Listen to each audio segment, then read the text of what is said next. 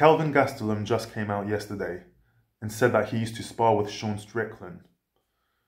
And he's got some inside information. And although it's an unwritten rule that you're not supposed to leak inside information, in this case it's good, so it's okay. And check this. He said that Sean Strickland's wrestling is even better than his striking. Given that Sean Strickland's striking is that good, imagine how good his wrestling is.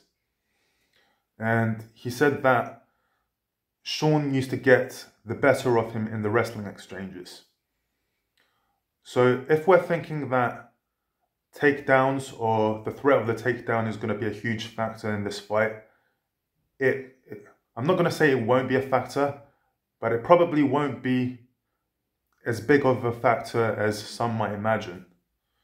Because Sean Strickland's takedown defense is on point. And even if he gets taken down, he'll probably get back up quite easily. Because if Dricus wants to do damage, it's going to give space for Sean to get up. And apparently his wrestling is that good that he will get up. Also, Sean Strickland is a black belt in Jiu-Jitsu.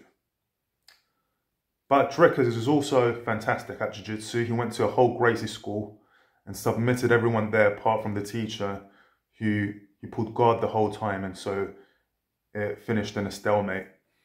So their Jiu-Jitsu is probably quite similar. So I don't see anyone submitting the other in this case. So that leaves the majority of the fight being a stand-up fight, most likely. And most people, including Israel Adesanya, give Sean Strickland the advantage in the striking. But at the same time, you can't overlook Dricus' striking. I know Sean's got that Philly shell defense, but Dricus might crack him. I mean, Abus Magomedov cracked Sean Strickland a few times.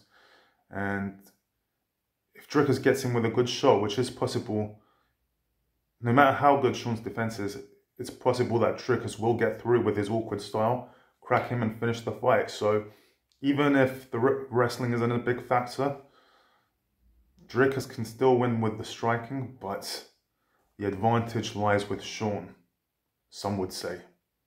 Like and subscribe.